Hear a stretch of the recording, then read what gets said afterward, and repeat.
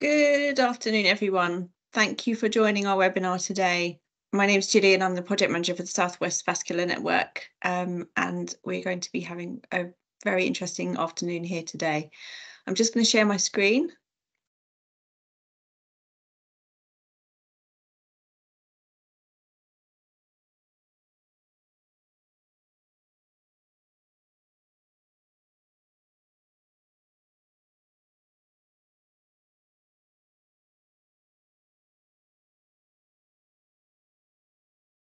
Okay, so we've got a webinar today on specialist referral for lower limb issues and leg ulcers.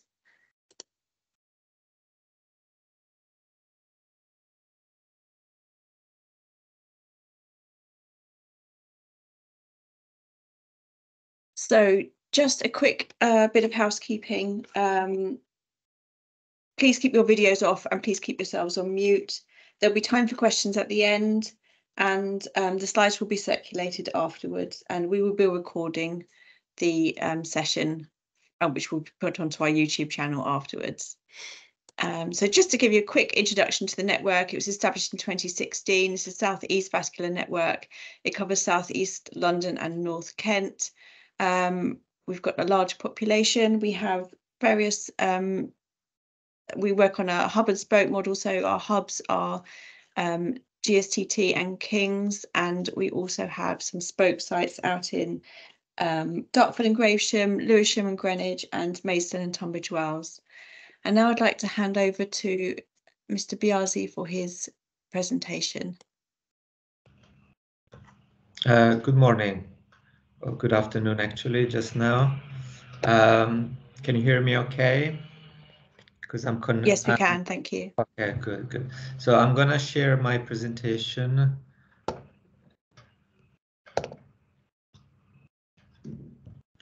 So I thought, first of all, as an introduction, my name is Lukla Biasi. I'm a consultant vascular surgeon at Guy's and St. Thomas's, and currently have the privilege of leading our team in complex lower limb surgery.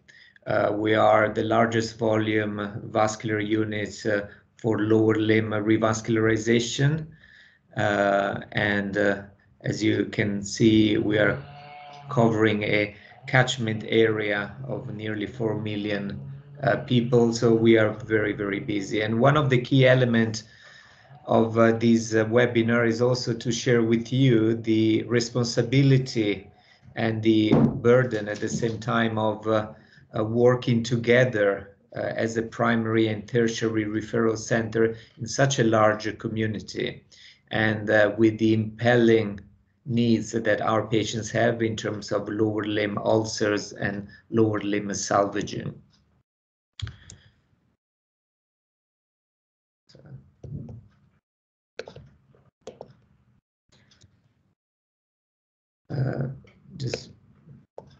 So I would suggest that any of you that is involved with the assessment of patients that are presenting with lower leg conditions, they should have, at least in their practice, those two documents. These are the most updated guidelines on the treatment of lower limb condition, focusing mainly on peripheral arterial disease.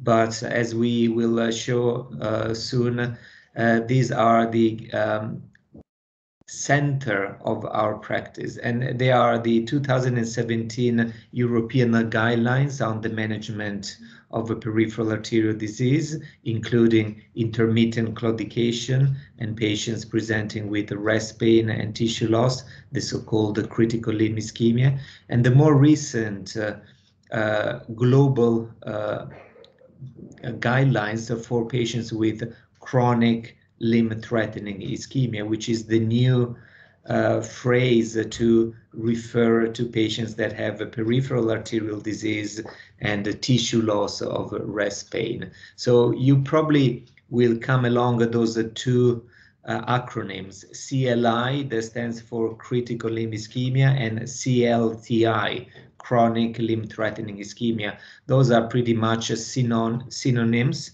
and they refer to the same condition, but they may be used in different ways in different situations. And why do we need to think of a CLI or CLTI every time a patient is presenting with a tissue loss, a wound that is not healing within 2 weeks? Because this is the definition of an ulcer, any tissue damage that is not healing in a fortnight. We need to think of CLI and CLTI because that is one of the main leading cause of limb loss. Critical limb ischemia is also described by the Fontaine or Rutherford classifications. Fontaine is the European classification, Rutherford is the American. But as you can see, these are the end spectrum of a condition that may develop and present in different ways. So the early presentation of peripheral arterial disease is quite asymptomatic. It may then evolve into claudication, and in some instances can develop into a limb-threatening condition. Ischemic rest pain, minor tissue loss, can inevitably then lead to gangrene and sepsis and death.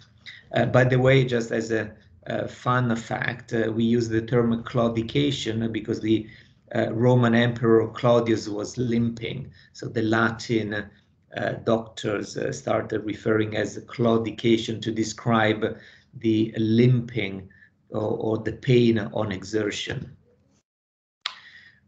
Why should we differentiate quite clearly, particularly in our referral pathways, between peripheral arterial disease with mild symptoms as claudication, with PAD with tissue loss and ischemic rest pain, i.e. CLI and CLTI, because they are two totally different conditions in terms of prognosis.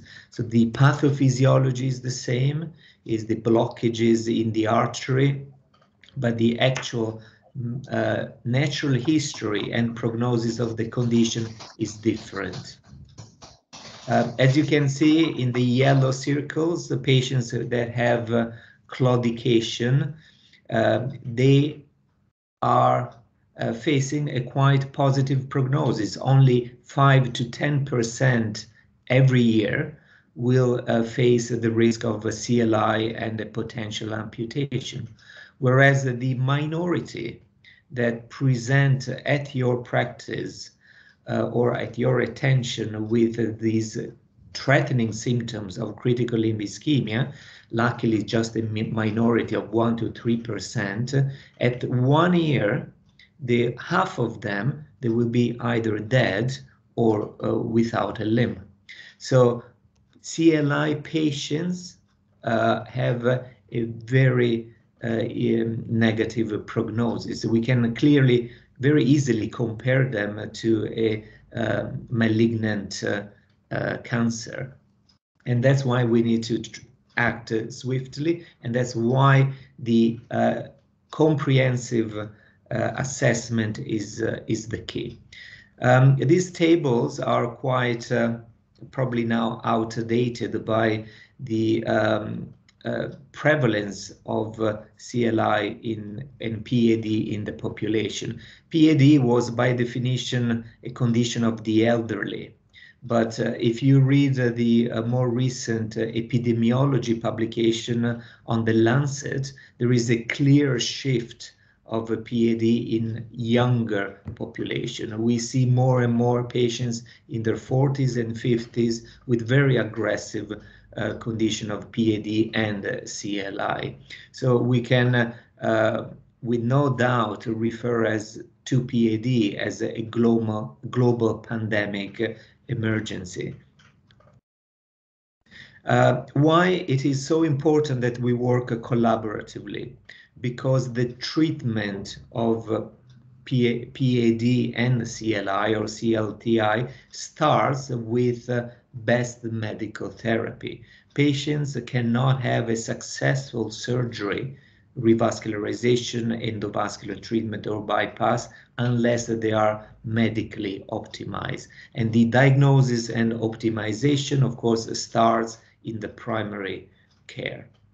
And these are the level of evidence as provided by those two documents that we mentioned earlier, the European guidelines and the global guidelines. So there is a level 1, grade 1, level B, so quite a strong evidence to suggest that all patients that have a suspected PAD, and in other terms, every patient that have a chronic leg ulcers and no palpable pulses, they should have either ABPI assessment or a toe pressure assessment in your practice with no delay of care.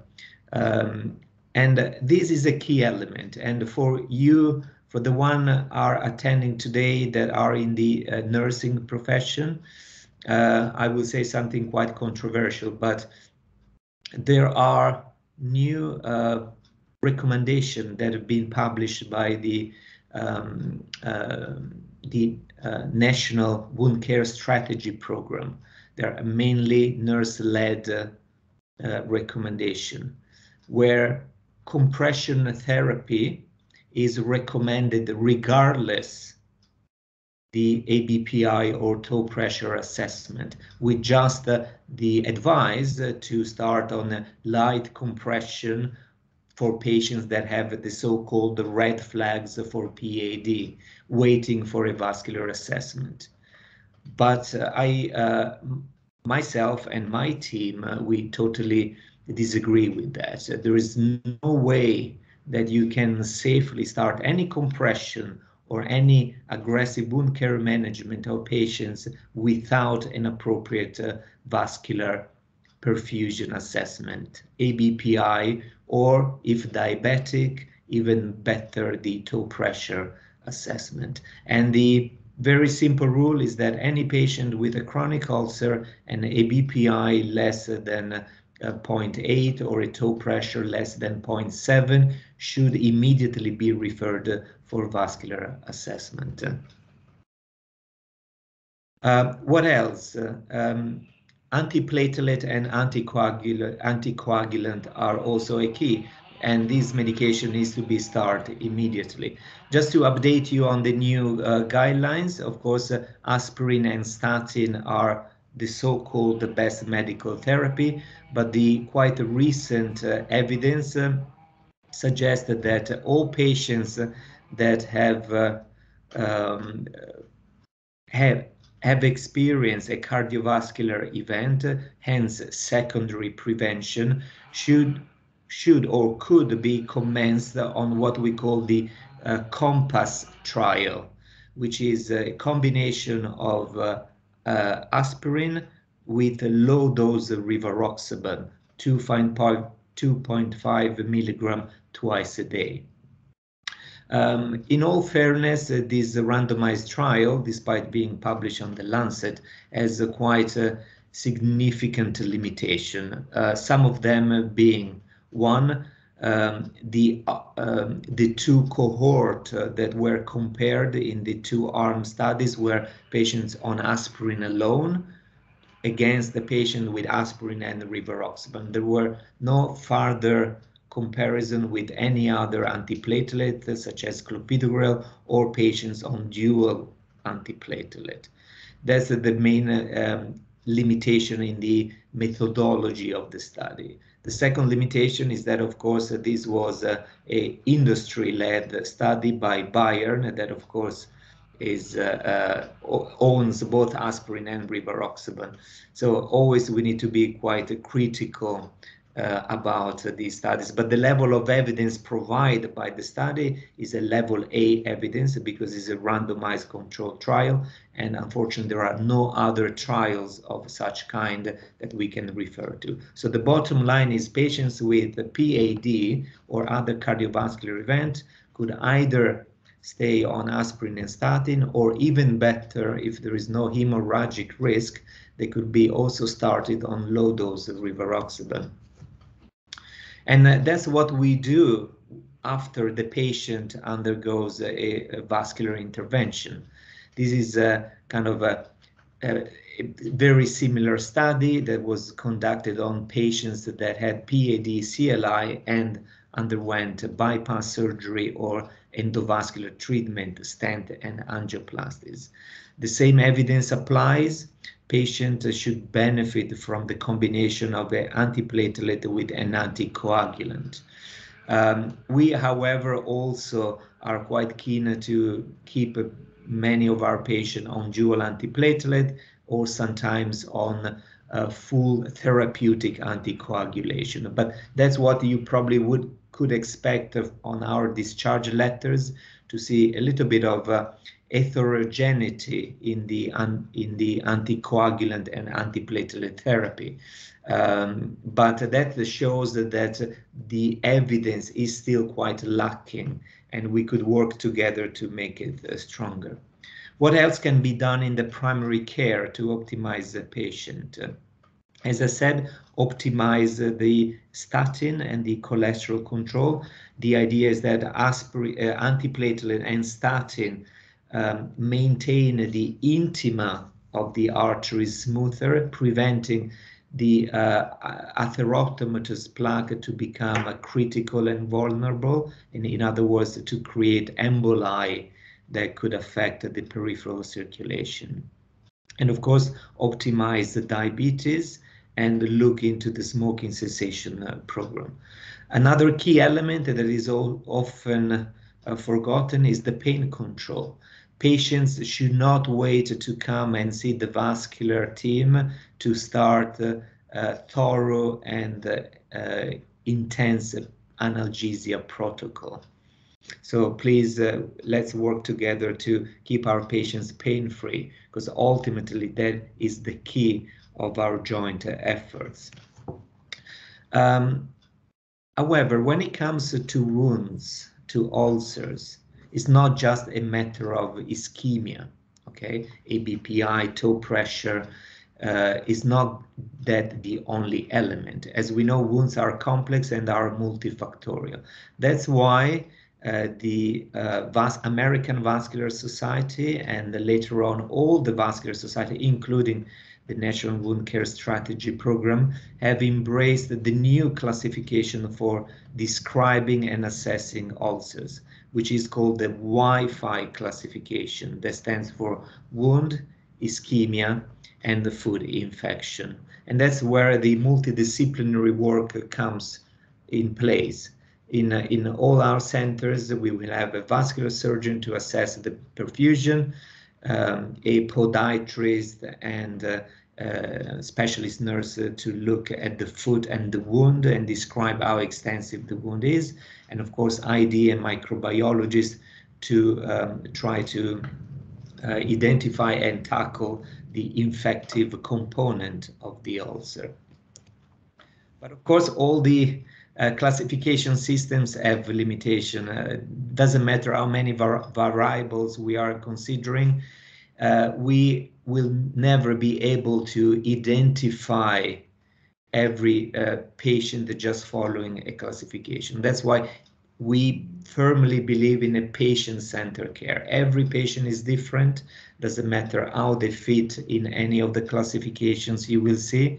So knowing the patient, listening to the patient history and story, life story, family history, and looking at the ulcers, smelling, touching, that's what makes the patient unique, and that's how you need to custom made and tailor your care for the patient. So we as surgeons, as nurses, we are strong believer in a face-to-face assessment. I want now to introduce you these new guidelines that comes from the Great Britain Vascular Society, and they are the result of a study that was conducted by the GERFT, Getting It Right First Time Commission, on the best practice for patients that have peripheral arterial disease.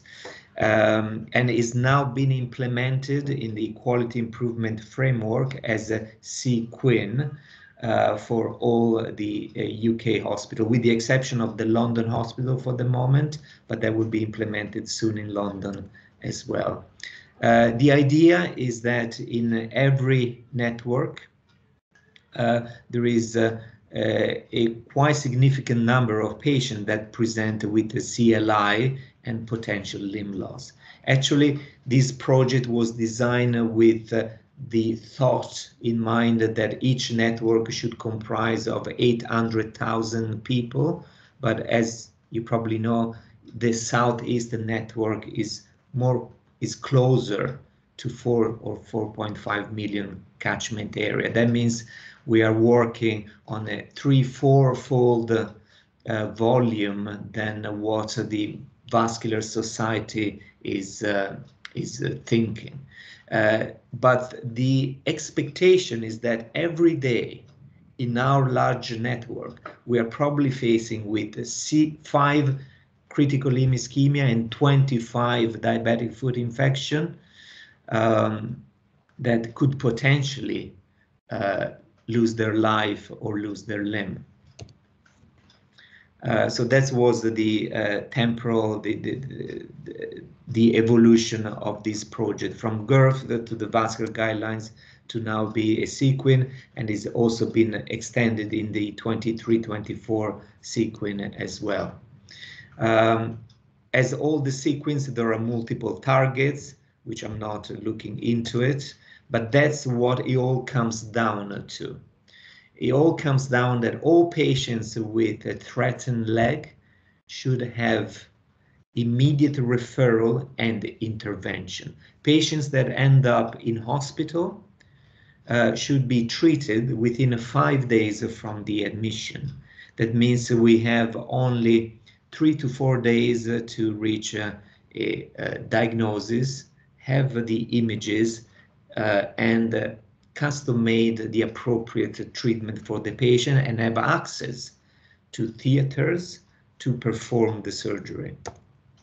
For patients that stay in the community, so that applies to you more closely, patients that are managed as outpatient should be having treatment within 14 days. And the clock starts when you, in your practice, and for the GP present or the specialist nurse, the practice nurse that normally have first access to the patient, the clock starts with your referral. So we are committing to see the patients referred from you within a week. Within a week from your referral, we should see the patient, have CT angiogram, which is the cross-sectional imaging and is the gold standard vascular imaging for patients that will undergo surgery. And we have a further week, the second week, to bring the patient to hospital for discussion and arrange an operating slot for it. It's a very, very ambitious project, and the project itself was launched with the small print saying that this is ambitious, is very difficult to achieve. And the reality is that within the constraint of NHS possibility, it has been a huge task. At St. Thomas's, despite being or probably because we are the largest volume center in the country, together with Birmingham in treating lower limbs, we are not really being successful so far in achieving these targets for our patients. We are still between 30 and only with some peak at 40% of success. But my take on this is that in order to succeed, other than increase the NHS capacity in the tertiary centers, in the big London hospital, having more theaters, more hybrid theaters for these patients, we need to shorten the gap between the referral and the first assessment. We need to work closer. We need to find a way of communicating directly. No delay can be justified at this stage. Okay, so this is the breakdown of the what I've just said. Okay, so there are everything is timed very strictly. So it's not just about the surgeon. It's not just about getting the patient to hospital. It's about working together, and we are working hard. Okay, you can see all these complex pathways that we are trying to develop. I have to say the probably so far only positive story is our EVC, the Emergency Vascular Clinic that we have set up in London. That is the only setting where we are winning with the sequin targets, but possibly we should expand that in the community. And I believe my colleague Chloe will discuss about the EVC in a few minutes. So where are we in terms of vascular surgery? Okay, so there has been a huge shift in the treatment of our patients, because actually so far all the attention when it comes to improving the blood supply has been on how can we make the arteries larger, how can we get the flow better, and we are all focusing on all these old school kind of physics. If we improve the lumen in the artery, if we get luminal gain, if we open up the artery, we'll have a better flow to the foot and we are going to save the foot. That's kind of an old story, okay? And that's what we used to do, I would say, almost in the past. Either do plain balloon angioplasty to stretch the artery, of course using stents, and bypassing the blockage with surgery, taking a vein and doing bypass. And I have to say we are still doing that, but the mentality has changed. Okay, we have introduced a new element. We have realized that actually arteries and the circulation system is much more complex than we as plumbers, as surgeons, we may think. It's not just getting flow through a conduit. The physics behind it is much more complex, and there are concepts like especially compliance that we are introducing, because we know that patients, especially elderly patients that have stiff arteries, calcified arteries, it's not just about improving the flow, it's also about making those arteries more compliant to disrupt the calcium. As you can see from this diagram, the more calcified the arteries are, and the calcifications are usually the result of age, gender, men, but also chronic kidney disease, smoking, and diabetes, and patients that have, for example, they are on dialysis for years. So if we can improve the compliance together with improving the flow, we could potentially get better outcomes. And that's why we have introduced a very revolutionary technology in our practice. So the two big elements now are the atherectomy. You probably have heard that in our letters or in our post-op letters and clinic letters. Rotational atherectomy and the shock wave are the two big things. Rotational atherectomy is basically a sort of a drilling device that we are using. It's a keyhole procedure with these catheters that not have a twofold ability. One is with blades, they drill through the blockage, and especially if the blockage is a calcified organized structures, debulk the blockage, and then they have an aspirational port that aspirate all these debris as they are produced.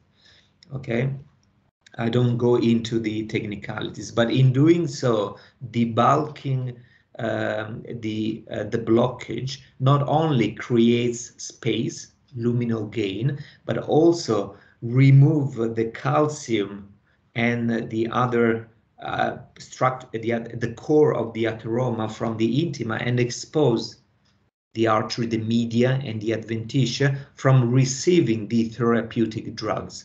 Because the idea is to use atherectomy device together with the drug-eluting balloon, so that the eluting drug is absorbed better within the artery and the adventitia. I know the time is limited, but just I want to give you some example. So this is a patient with very small artery. This is the femoral artery, is all calcified. You see the white calcification in the leg, and that's how on the angiogram it looks like a blockage. So what we do is we drill. Let me see if there are some animation. We drill through the blockage, most often using a filter that also helps protecting from the emboli. And following the drilling, we then balloon, either with plain balloon or drug-eluting balloon. And that is very useful to restore the flow, but also restore the compliance of the vessel. You can see before and after. And this is a revolutionary, because this is lowering the need for stenting. Not that stents are bad. We still use the stents in a certain situation. We use stents as a bailout situation.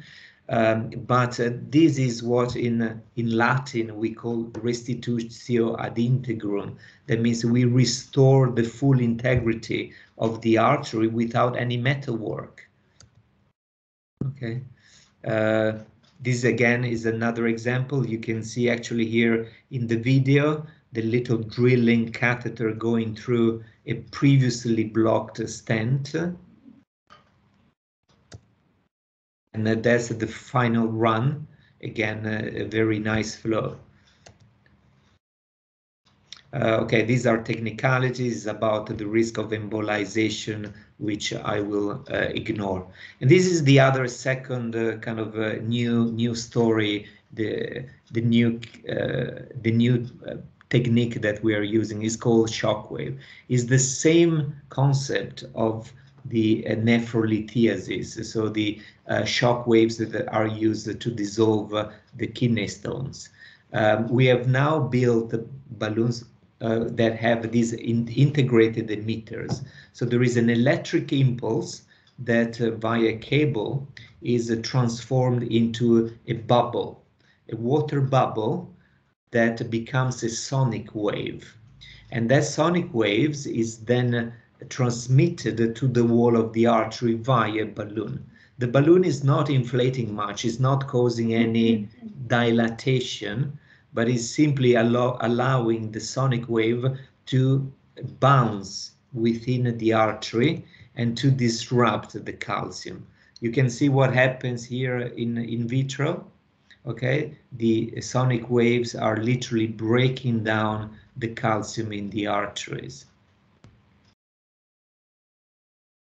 Okay, and that's an example. It was my first case of a shockwave treatment of a patient just before COVID. That was in February 2020. Patient presenting with a mixed ulcer. This clearly was a venous also component, edema, but remember the importance of ABPI and PAD was not just venous, was mainly arterial. There was a chronic occlusion of the femoral and popliteal artery.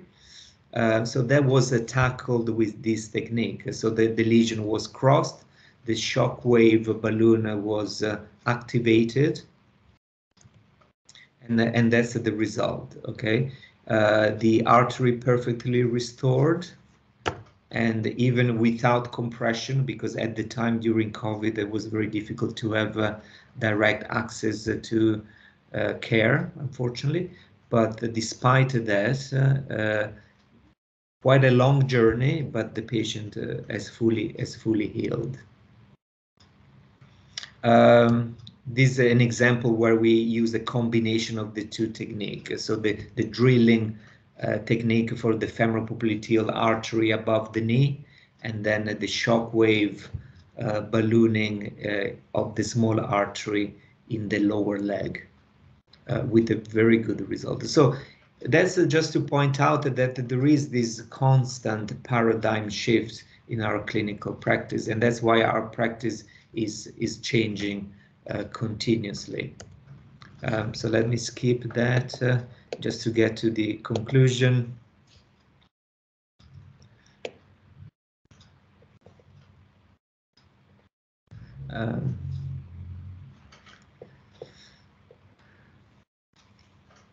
Just to touch only on that, just to introduce a new technology that we are using. We are also using intravascular ultrasound. So not only we use all these toys to change the compliance of the artery, but now we have also catheters that goes into the arteries and allow us to assess the artery within the inside, within the lumen, and adjust our practice accordingly.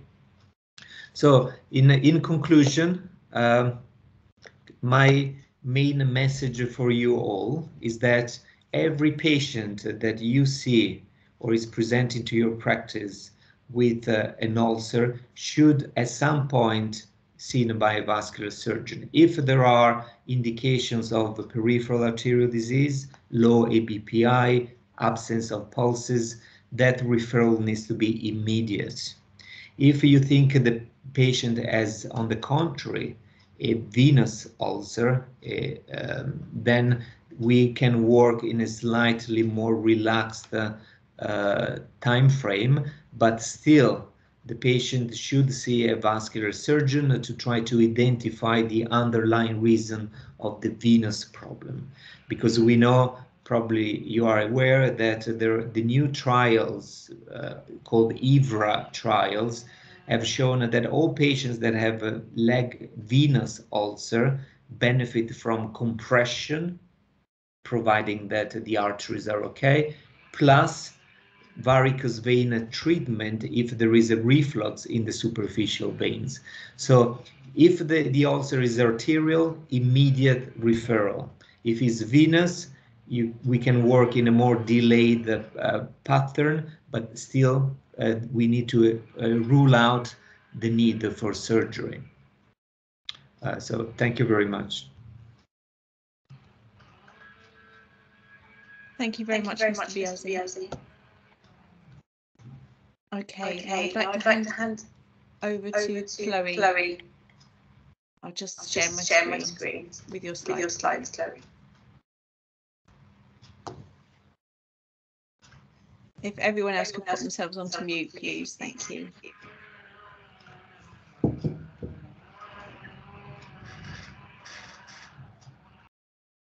Perfect. Hello everyone, my name's Chloe and I'm one of the vascular nurse practitioners at Guy's and St Thomas's Hospital. So leading on quite nicely from Lukla's presentation, I'll be talking through our EVC clinic, so our emergency vascular clinic, and talking you through sort of our inclusion criteria and how you can refer to us. So next slide please, Gillian, thank you.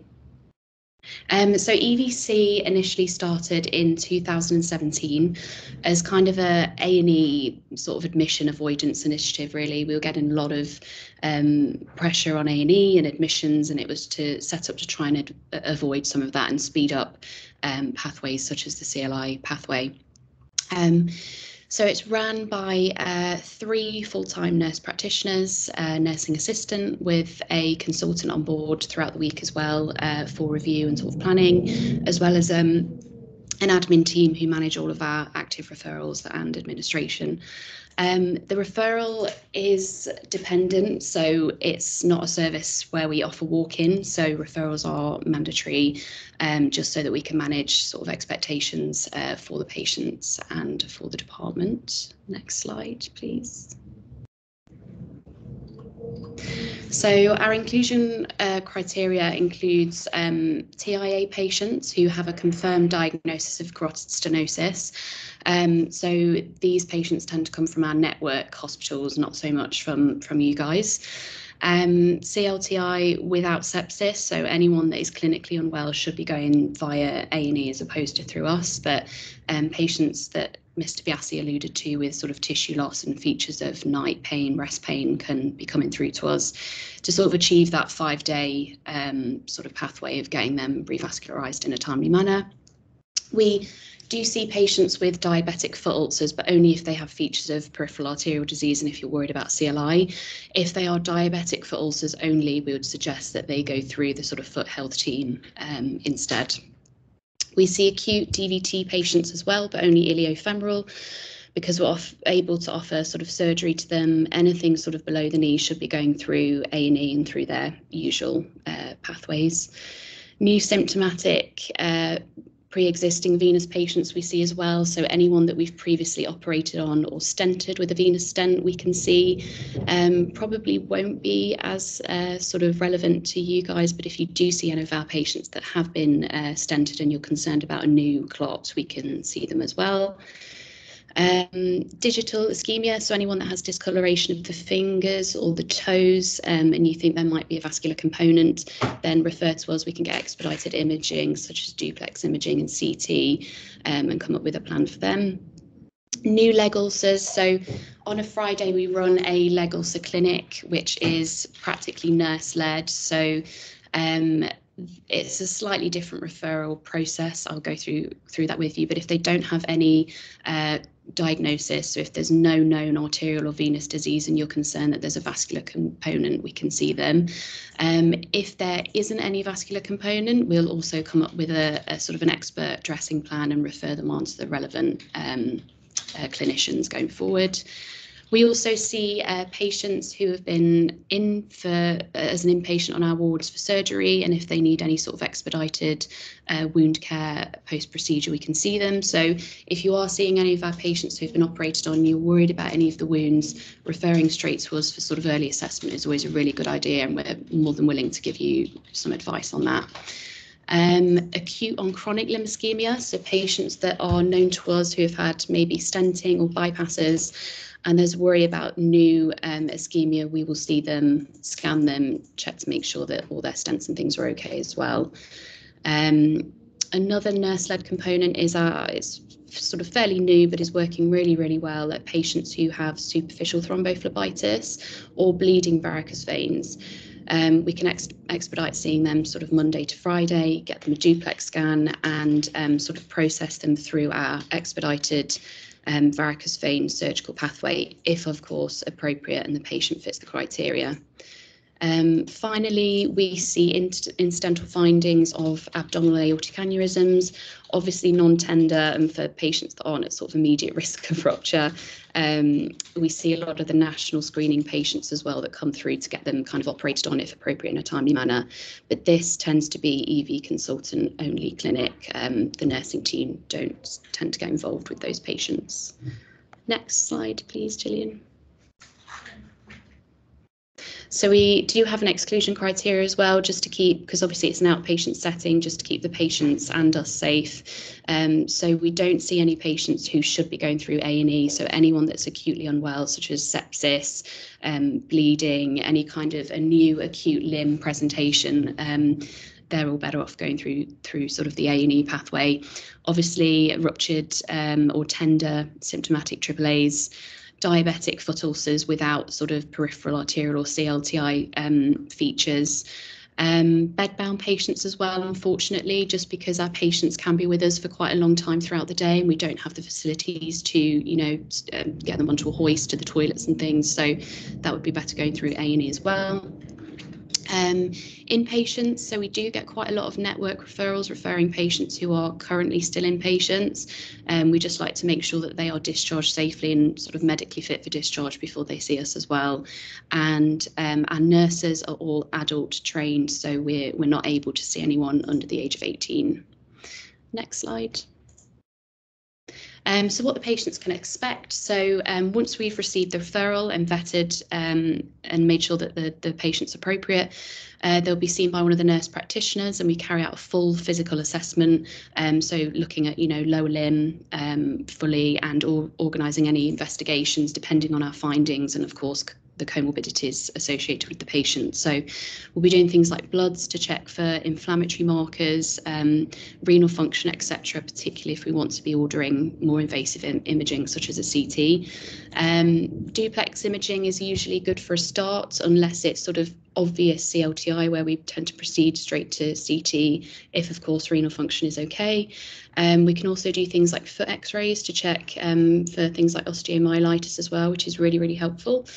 A couple of our nurse practitioners are prescribers as well, so we're able to sort of help out with initiating best medical therapy and optimizing any kind of statins, blood pressure medication, all that kind of thing, as well as initiating on patients on antibiotics as well, which is really helpful for things like for infection and ulceration.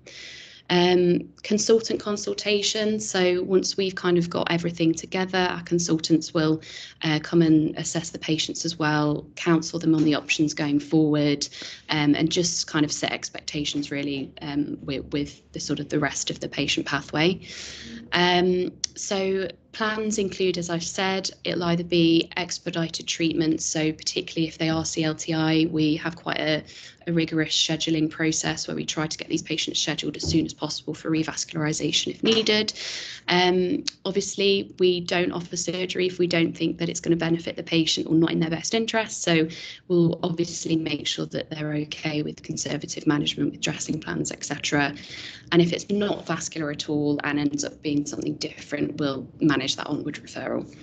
It's often a full day appointment, so we advise our patients that they can often be with us from sort of 8:30, 9:30 throughout the day, just while we get all the assessments and imaging done, and obviously waiting for transport and things like that. Next slide, please. So how to refer. So the main way to refer to us is through refer a patient. So the direct sort of link is on there for your use. You don't need to sign up or anything like that. Any clinician can use it as long as you've got a valid NHS email account. So you just follow the links for the new referral and obviously select St Thomas's and vascular surgery. Just a note to say that all of these referrals are vetted by a vascular registrar. And of course, if you want someone to be seen in EVC, there is no guarantee that they will be seen if it's not deemed appropriate. All of these referrals tend to be kind of thoroughly discussed with a consultant team in our morning meeting. So it may be that the patient takes a slightly different pathway. So for anyone sort of within that inclusion criteria, refer a patient.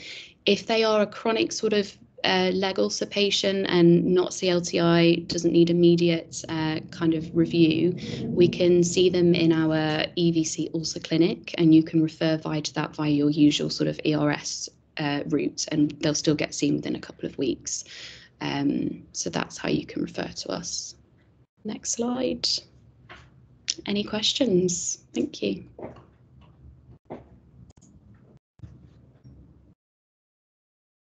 Thanks very much, Chloe. That was really interesting. Thank you. Does anyone have any questions for either of our speakers? I don't know if there's anything in the chat. Gillian, while we are asking questions, if you don't mind, I found a kind of a conclusive slide that I will put on while we're waiting for. Oh, okay. Yes, which kind of very simply summarize what our kind of algorithm in vetting the lower limb conditions. Okay, so I would say that what Chloe has just mentioned about the EVC fits in mainly the urgent one. Okay, whereas all the other could be dealt in a more outpatient setting, providing that EVC also are very good in treating varicose bleeding and referring patient through the leg ulcer pathways. But when we are focusing on the critical limb ischemia, that's where EVC or urgent pathway with your local vascular service should come into the equation.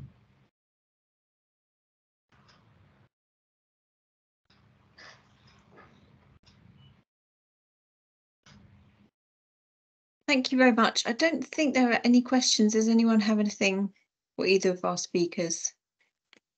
Otherwise, I'm just going to share my screen for the final slide. Oh, there's one question from Amy. Go ahead. Hi, I'm clinical lead and head of the amputee service at GSTT. So I'm based up in Bowley Close at the Prosthetic Centre, and we don't have a consultant at the moment. So Chloe's nodding her head, you will have had some referrals from us. And we take patients from all over the place. So I've got two questions. Firstly, Mr Biasi, how do you decide between using the shockwave versus the fancy drill? So that's the question for you. And also with EVC, if we know a patient is under, say, Lewisham or somewhere, a vascular team down in Darrant Valley, but we were concerned and we weren't getting any responses from their local team, could we refer to you? Hi, Amy. Yes, very spot on question. So, how to use the technology? That's of course is a topic of lots of conversation even between us. The main message is that all the technology works if it's used appropriately. So there is no one solution for all. Is all about case selection. So as we know in our profession, is about using the right tool for the right person at the right time.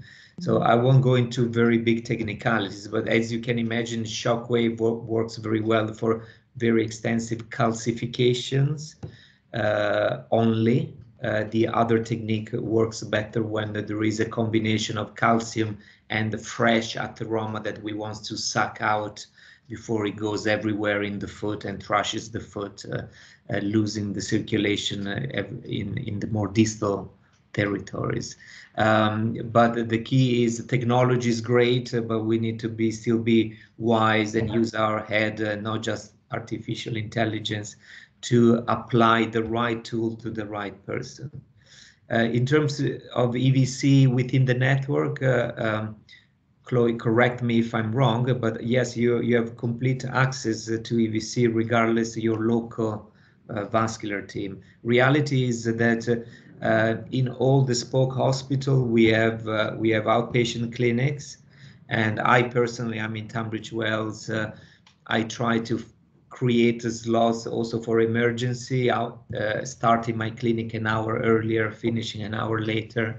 But we are quite overwhelmed. So it is absolutely appropriate, if you think your referral fits in the urgent scenario, to send a referral patient referral. If you think it is a time constrained emergency like acute ischemia or sepsis, and then you need to speak to the vascular team on call. Yeah. So the rule is still send a referral patient, prioritizing as emergency, but also call our vascular on-call team, a reg and consultant, to explain the situation. Okay, thank you. And from a really practical note, if you weren't able to see a patient that day, but it was the next day, is their patient transported? Do they have to get themselves in? I can't remember what we've done. For DVC. Yeah. Chloe, you can. Yeah, we can arrange transport. That's no problem. Okay. Yeah, I couldn't remember. Thank you. We'll call either you guys or the patient and just assess whether they need transport and arrange it. So that's always not a problem. Just by way of sort of reiterating how good the service is for the other people who've dialed in today, we've referred quite a few patients to you because we're standalone. We're worried about the patient, and it's always it's a really easy referral process, and the communication's always been really good. I just wanted to say as well on that note, I didn't mention it because I didn't want to cause too much confusion, but for patients sort of linked to our ARU units and are known to vascular, we do have an internal referral form which is essentially a Word document that can be used for patients that are already known to us if they need multiple visits. But as a rule, it should go via referrer patients. So if you need to send the internal referral form, that's fine as well. I think we've got both. Thank you. Or whatever takes your fancy. Thanks both. There's just a question in the chat. You mentioned 20 to 50% with PVD is asymptomatic. As a GP, how can I identify these patients and refer them? Yes, so it all comes about presentation, symptoms and signs of disease. That's why face-to-face is paramount. So asymptomatic, I wouldn't say asymptomatic, non-critical CLI are patients that are claudicant, that may have low ABPI or low toe pressure, but without either rest pain or tissue loss. Those are the two red flags of critical limb ischemia, the two elements that allows the diagnosis of CLI. So patients that have tissue loss that has not healed within 2 weeks, or rest pain in the context of any suspicious element of peripheral arterial disease, a low ABPI. I'm happy even for you to say I cannot feel the pulses in the foot, because that sometimes is even more important than ABPI. I cannot recommend that without the appropriate training, but sometimes ABPI are erroneous. They may not provide the right digit, the right number, the right reading. And an experienced doctor or an experienced nurse can actually rely on the presence of pulses as felt in the foot. But that's basically the description of a CLI patient. Rest pain or tissue loss or both, and any sign of poor circulation. What I would suggest is that don't over-refer claudication, because ultimately the guidelines strongly advise against any surgery. And there are multiple reasons, because even the main reason is that even a successful surgery will inevitably position the patient in a more difficult situation years to come. So patients that have early surgery to improve their walking distance, even when that is successful in the shorter term, they will come back in years to come with more threatening symptoms, either because the stent is blocked, the angioplasty has recoiled. So we should not operate on claudication unless severely impairing the quality of life. And that is not the 80-year-old that can walk 50 yards. That is the 50-year-old that cannot go to work and loses the income as a matter of that. So please try to, if possible, to medically optimize these patients. Claudicant, the best treatment for claudicant is a structured walking exercise. So encourage patients on the regular exercise. Please don't refer claudication as a matter of inconvenience. Don't refer patients just because they have an ABPI that is lower than 0.8, but without symptoms of critical ischemia, because we won't do anything different from what you do. Actually, you do it much better, which is the medical assessment and optimization. Thank you. Thanks very much. We must leave it there. We've just slightly run over time, but thank you ever so much, all of you, for attending. Please do complete our feedback survey and you'll get a certificate of attendance for CPD. I hope you found it all very useful. Please do contact me, and my email address is there if you have any queries, and we will be sending the slides around afterwards. And yeah, wish you all a good rest of the day. Thank you very much. Thank you. Bye-bye. Bye.